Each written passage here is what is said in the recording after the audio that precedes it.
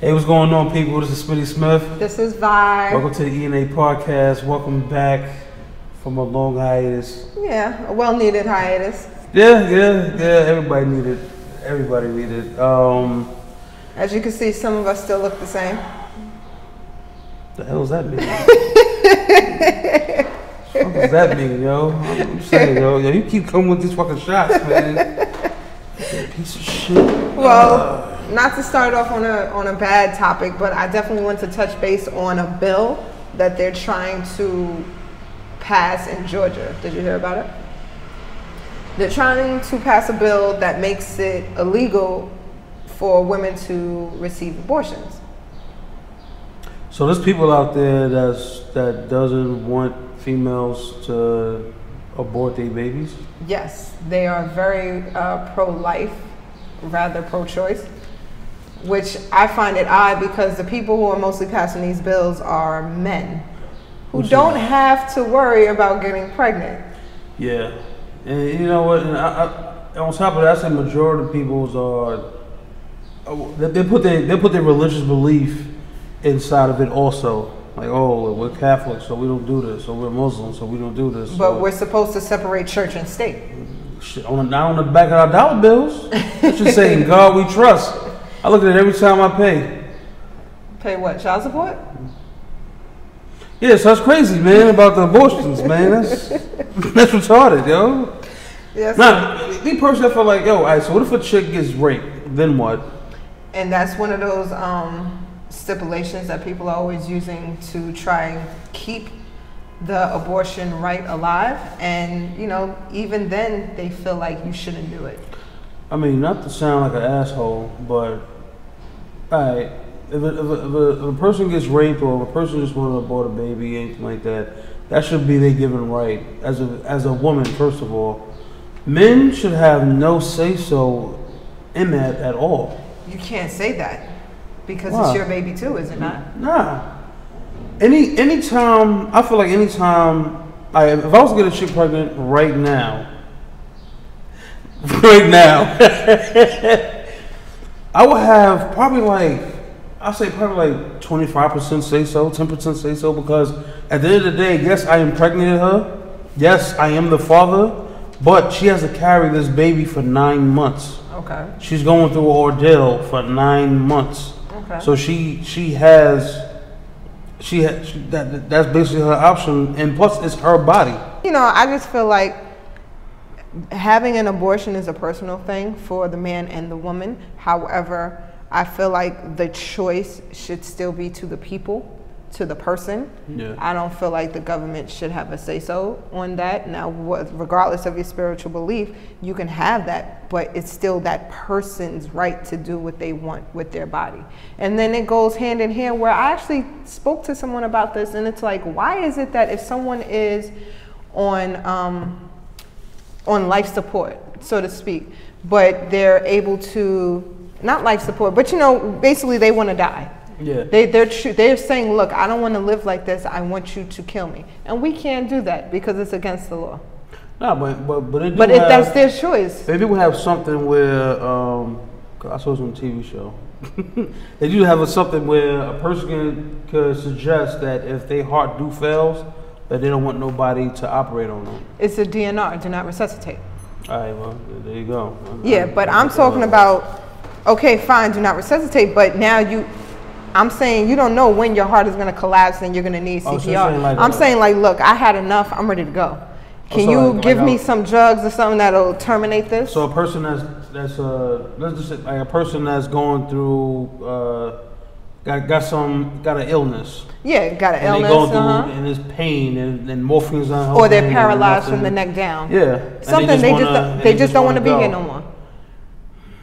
You can't administer anything to help them end their life. Yeah, well, she had to Dr. Kevorkian. Look him up. All y'all young cats watching this, look him up, man. Dr. Kevorkian. God damn it, yo. Well, okay, well, speaking of death, it's unfortunate. Rest in peace to John Singleton. How you just ease into that with Dr. Kevorkian and John Singleton? Because we're talking about death. I say you don't, since we're... It's funny how you just trolled into that, yo. Well, since we talking about death, let's just troll into John Singleton, Nipsey Hussle. And Nipsey Hussle, rest in peace to both.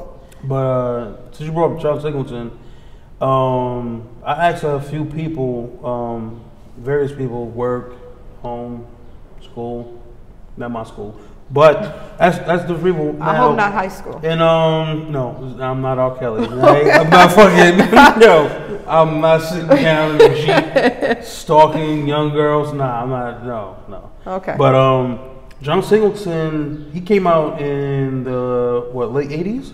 Boys in the Hood was like his first movie, right? Mm-hmm. That was in the '90s. Right, I know it came out in the '90s. So I know in the '90s he had a lot of good movies, and it was majority black movies. And between him and Spike Lee, they went to school together, by the way. Oh, they did? Yeah, both of them. Little Snapple fact. Get the fuck out of here! I did not know that, yo. Well, you know he was the youngest director to be nominated for an Oscar, right? Okay. For what movie? Boys in the Hood, right? Yes, I remember. Yo, that's what's up, man. So yeah, but black movies, period, are so scarce right now. And it's like the only time you can get a real black movie now is in a comedy form. But I will say that The Intruder, did you see The Intruder? No. That's a good movie. That's with Megan Good and I forgot the dude's name. Every woman loves him. He was in Being Mary Jane, the one that she ended up marrying. I don't know exactly what you're talking about. You gotta look his name up? Oh, shit. What? I didn't know this. All right, hold on. All right, so we're talking about movies, right? I had to look up most of the movies, and majority of them I saw. Shaft, Baby Boy, Rosewood. Really? That was like one of the... I hated that movie. I hated that movie so much. I'm glad they put Tyrese in the franchise, but I hated that movie so much. Him and Ludacris because of that movie. Yeah. But we just don't. We only know that, and that's it. We move on from that movie. Rosewood. If y'all didn't see Rosewood, please take a chance, look at it. You will be angry. You will be angry. And the crazy thing about this movie that is based on a true story. Yeah. Which is scary, and all of it came from a lie. They just basically, a white lie. Yeah. Yes, it was a white lie. Pun intended. It's a white lie. Another movie he did was Four Brothers. Probably like one of my favorite movies. That really is a good movie. Yeah. That's a real good movie. I forgot he did that. Me too. Abduction was corny. No, it wasn't. You like Abduction? Yeah. Well, I like. Okay. Yeah. All right.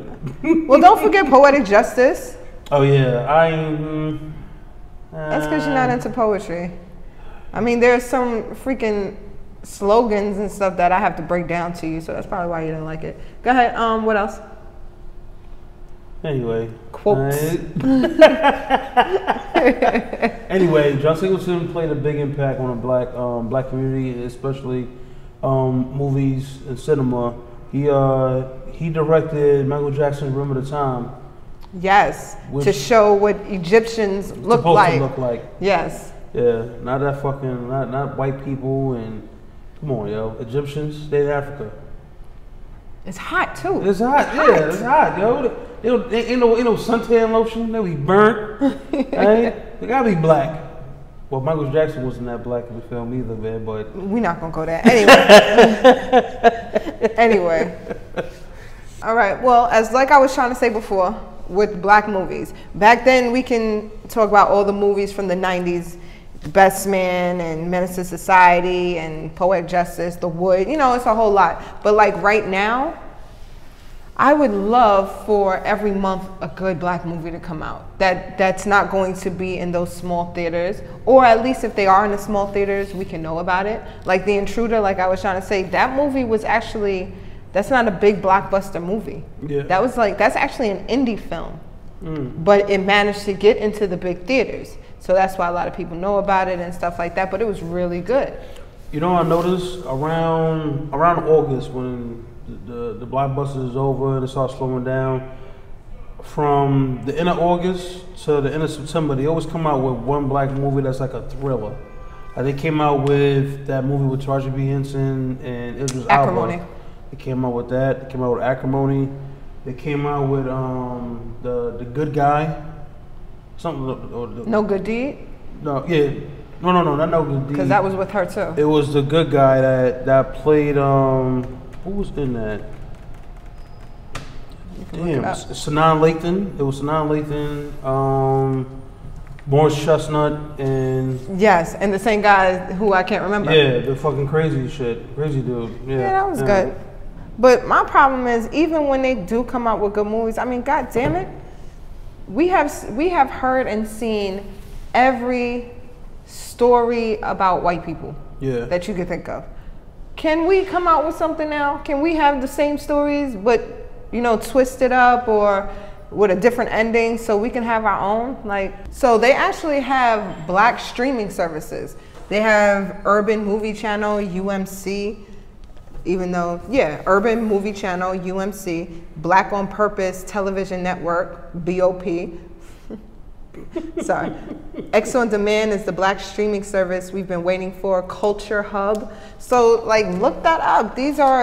We should be supporting our own. Like, that's all I'm saying. We should support our own, if not more than we support other people. Yeah. That's all I'm saying. Just let's support. Yeah. I mean, it's not. We're not saying go the route like, you know, I'm black, right? You know, because white man, the white man, and all this. I'm not saying all that. If it's a black-owned company, something like that, support it. You know, there's nothing wrong with supporting your own people. Everybody else does it. We even support other people. People that own nail salons, they're not black. Well, let's be honest. How many times have you gone into a store and they had to check your bag, or you go into a store and they walking behind you and found, do you need help? No, goddammit, I know what I want. I know what I'm doing. Go ahead, man. But they're still there. They're lurking. They're lurking. What you doing? What you touching? All of that shit. But you still go in there and you still buy it. Most people, not saying all, but some people still will go in there. So you're supporting that. All I'm saying is if you can support that, support your own, even if they have an attitude. Just tell them about themselves. Don't go on these social media and bashing their business. Maybe, you know, just talk to them on the side, give them a heads up, right? Corporate or the manager. But if you can support the other people who don't give us any kind of a support back, then you should be able to support your own. Yeah, you should. Always. And I know certain websites, god damn it, there's certain websites that have black-owned products, certain websites that have black clothing and anything like that. You have to do your own research online because we can't help you with that. Right? We can't do everything for you. Well, there is black-owned beauty supply stores. I actually know someone, her name is Sade, and she'll be coming on the show soon. She has 3 black-owned beauty supply stores in Brooklyn, New York. So I can't wait for her to come on and tell us about her struggle with that, how it was a struggle for her to get into the business. It's a struggle for her for distribution of particular products because, believe it or not, the ones who primarily own that business or that in that area are trying to keep us out, even though we are the ones that are constantly putting our money into it. So I can't wait for that one. Which I feel like that shit don't make no sense. I would have thought that somebody back then would have been like, you know what? Since we buy this product, why don't we sell it? Why not? We should have a block that sells our own product. You know, and there's a lot of people out there that's actually making their own product, gels, conditioners, you know, stuff, because the people that's making stuff, they're not making it for out here. You know, our hair is coarse, it's nappy. That's not for our hair. I don't like that word nappy. It's just everywhere. It's not managed. It's not well kept. It's nappy. Right? It's coarse. Right? How about that? It's like that coarse. word? It's coarse, yes. Right. It's curly and coily. Yeah. Like what's going on my head. Yes. So I just want to thank everybody for their patience, for still supporting us. Please don't forget to comment on the bottom any topics that you would like for us to discuss. Share it. Subscribe. Also like it. Comment below. Always comment. We love your comments. Please. Anything you want us to discuss, and sooner or later we will go live. So if you want that also, let us know. All right? Okay, well, that won't be no time soon. I don't care what he said. I'm not ready for live yet. But you know, when the subscribers are a little bit more up there and we can get a good time slot, yeah, definitely. That'd be dope. That'd be dope. Yeah, we that'd definitely be go awesome. to that. Oh, man, is the restaurant open today? Today Tuesday? No. Damn it, man. I want some waffles. Well, thanks for tuning in. All right, yo, hold on. Quote of the day. All right, he who has a while to live can bear with almost anyhow. When you figure that out, you let me know in the comments below what the fuck that means.